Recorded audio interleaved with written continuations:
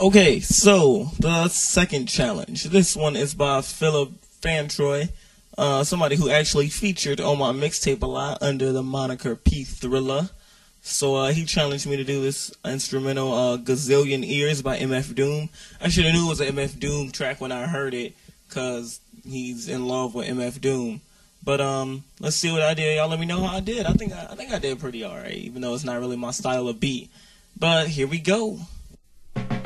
Spit these lyrics into the microphone, and then find their way into your home, right into a billion ears. Words sharper than swords, cut a line deeper than yours, and my verbal lore helps me exploit a billion fears. My dear, you know not of the forces, like 1,000 horses. They thunder on, there's 1,000 voices, guiding my light to the right path of sight. Intoxicating words leave you inebriated, a billion beers.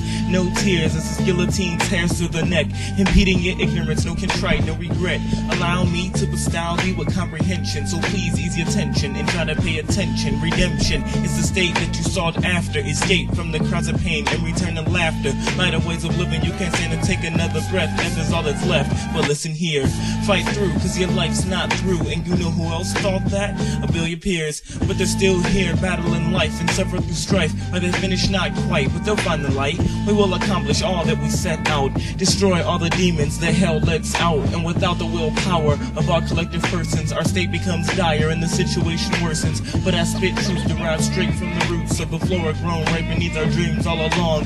Never on the green, not my scene, but it seems like when I float, smoke everything. So y'all man, take a trip with I and I, cause when puff of me words gets up on my cloud high, the world starts spinning. Things get a little faster, now let me drop the act, cause I ain't no rasta, brah!